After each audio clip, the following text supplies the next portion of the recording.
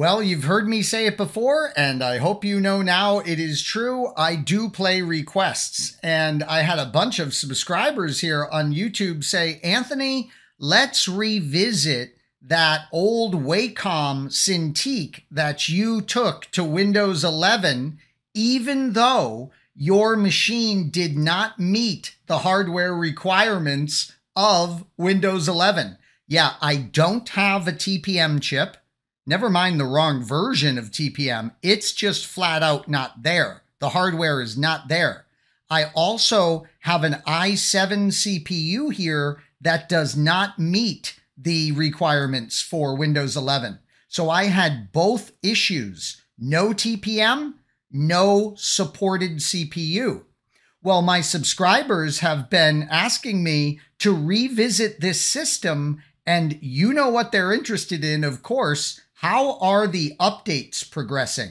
So as you can see, if we go into the update history, yes, I am receiving the feature updates and the quality updates. Now, of course, we have to understand if Microsoft is releasing some update that is going to involve some feature of the CPU or the TPM, well, that update isn't going to work for me because, again, I don't meet those. But as far as the other updates, notice they're coming down just fine.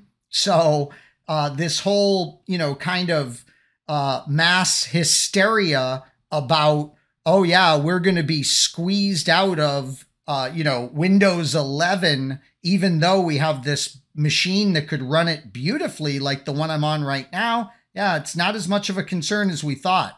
Now, there's definitely something else I would recommend that you be checking with these systems, and that is, I'm a big fan of this. It's the reliability history feature.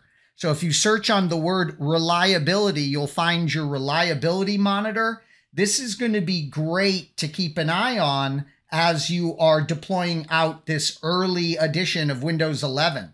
Notice on this particular day, my WebEx crashed, and some Windows updates did fail to deliver on this day. This was the My Phone integration that failed. And guess what? That's fine. Don't care. Won't be integrating a phone with this system. But you do see how great this is going to be, right? For us to go in and monitor the reliability, and you can see, oh, happy day, my system is just getting more and more reliable here as time progresses. And I don't know about you, but that's exactly what I want to see. Notice I'm still in the first 2 weeks here, but if we go to the day-by-day breakdown, it certainly does appear that things are becoming more stable and more reliable.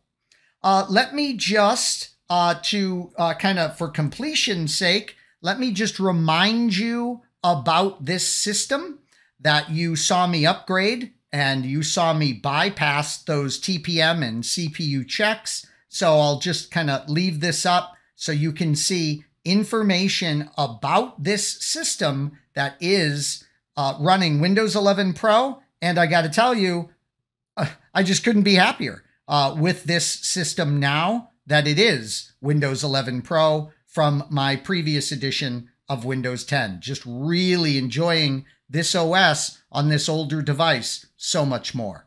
Thanks so much for watching, everybody.